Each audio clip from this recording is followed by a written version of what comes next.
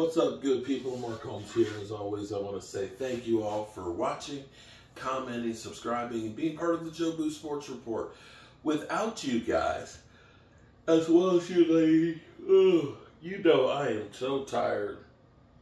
I am so tired. Burning the oil on both ends, around the middle, on the side, and up the back. Whew. But it's Friday night, and I'm about ready to go to bed as soon as I finish doing this fireside chat. Shout out to everybody who's joins my live stream. I appreciate each and every one of you guys.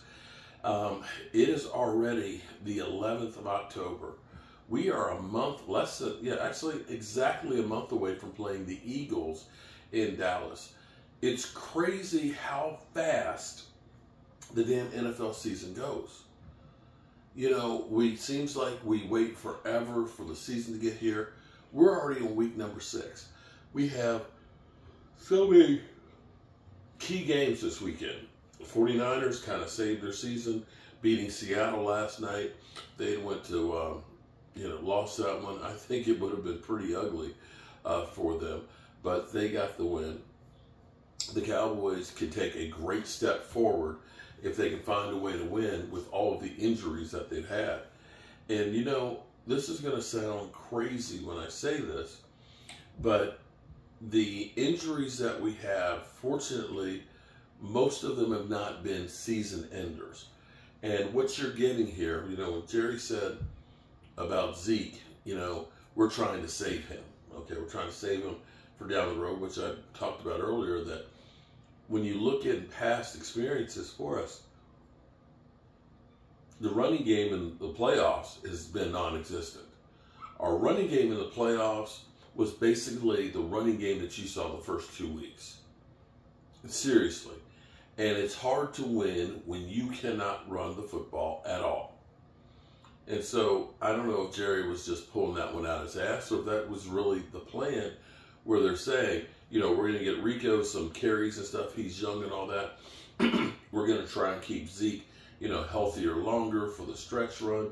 And then we've got Dalvin Cook. I don't know. I don't know if that's the plan or not. But what I do know is getting these young guys some experience now. You know, if you can get Tyron Wheat, you know, who played pretty well last week. If you can get Goldston, you know, who played really, really good in relief. And then we end up getting DeMarcus Lawrence back, where everything doesn't have to necessarily be all DeMarcus Lawrence. I said Marcus Ware, excuse me. DeMarcus Lawrence back.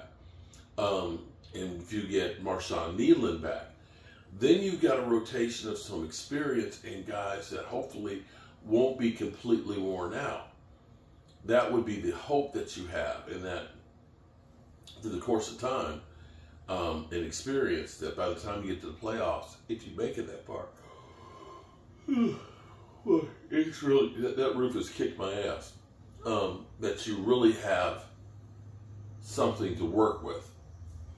The funny thing is much like last week, this really feels like a deja vu, because basically they're like, the Cowboys got no chance. The Lions are coming in to get revenge. They're very physical. The Cowboys are beat up. You know, they got better coaching. They got a better running game. They've got all of these things that are head and shoulders better than the Dallas Cowboys. Okay, I hear what you're saying, but isn't that what they said about the Steelers last week? That the Steelers were a great team, that, you know, they literally compared Justin Fields and Pat Mahomes' numbers on ESPN. They did a sales job on you to let you know that the Cowboys suck. And yet, somehow the Cowboys get a win. That's the great thing about football. It's really unpredictable. The funniest thing is how the Eagles, first of all, how the Eagles are still picked to be the division winner, because everybody keeps talking about all this talent that the team has. But I believe they're 3-8 in their last 11 games. 3-8. They have been terrible. They have not recovered from whatever it was that happened last year. And they literally, the only thing they got going for them right now is Saquon. You can't say Hurts is going for him. You can't say the offensive line because that offensive line doesn't look like it used to. You can't say the defense is better. Their defense is one of the worst in the NFL. And it's crazy how quickly that team has imploded.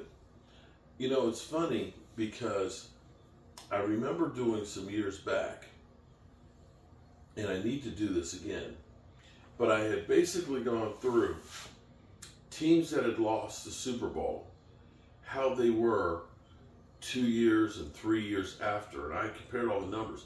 And if you think about it, think about the Carolina Panthers that were 15-1, went to the Super Bowl with Cam Newton. I don't think they've been back to the playoffs since then. Think about the Atlanta Falcons. When the Atlanta Falcons, of course, they ended up going to the Super Bowl with Matt Ryan and everything else.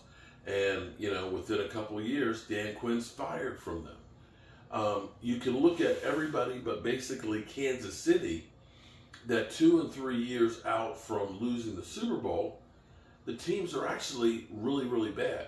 If I remember right, I don't think any team that went to the Super Bowl, I think by average, by year number 2, that they were averaged 3 less wins than what they had when they went to the Super Bowl. And I think after 3 years, it was like 4.5. I've got to go back through and redo that. The only team that really skewed that was actually the Kansas City Chiefs, was one of the few that ended up being better, or at least holding serve.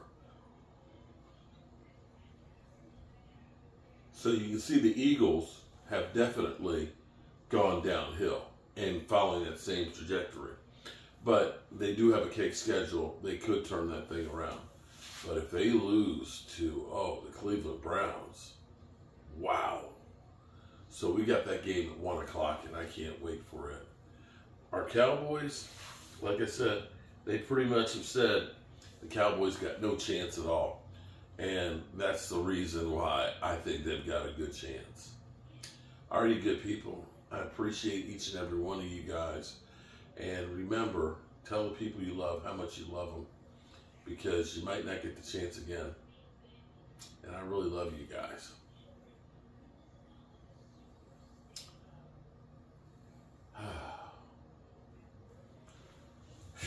Tomorrow will be another busy day. Peace out.